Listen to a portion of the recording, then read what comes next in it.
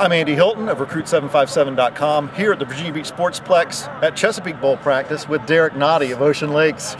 Derrick, this is a little bit of a warm-up for you, although it's a cold night, for the Army All-American game, right? Yes, sir. And you're coming out here, getting some extra work in? Yeah. And then what does this game mean for you, being able to play one more time before the home fans? I mean, it's something for me to look at. I mean, it's probably the last time we playing with a lot of my teammates, because a lot of my teammates here, like Church and Harold, Brandon Simmons, Javon Majors.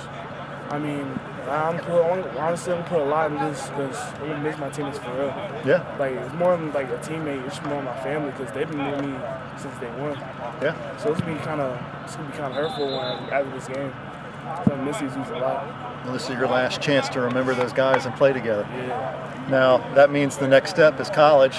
After the Army All-American game, you anticipate you may announce at that game, or I guess you still have some visits scheduled, including Virginia Tech. Tell me about your visits for January.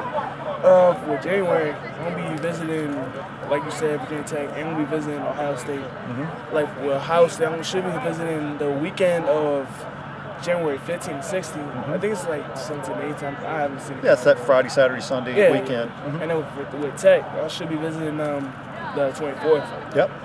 And so everybody's still in play. I know you've made some of those visits already. Florida State, you've visited. Penn State, you've visited.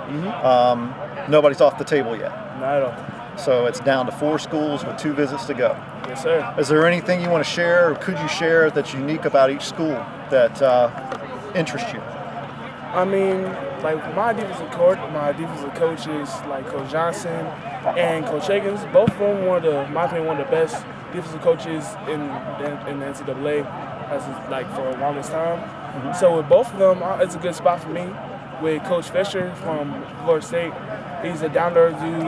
Like he knows how to win. Obviously, he's a good coach, as you can see. And then with Coach O'Brien, he's another cool dude. Honestly, it's kind of my fault because this is the first time we talking to him. But still, he's a cool dude too. With the players at Penn State, like my host over there, who was Austin Johnson, he was a sophomore. It's pretty cool. I was hanging out with him the whole weekend over there. It's pretty cool. Yeah. So go ahead. I'm sorry. Oh, it's all right. When I was taking the visit to Florida State, my host was Niles. I forgot but I just call him that because everyone calls him that. Yeah. Honestly, he's a funny dude. I'm not gonna put him on blast, but he's a funny dude.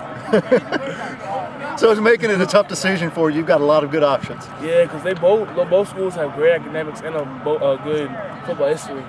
That's the things I've seen just going up there. Yeah. So decision after the Tech visit, then it sounds like. Yes, sir. And so there's a lot to look forward to.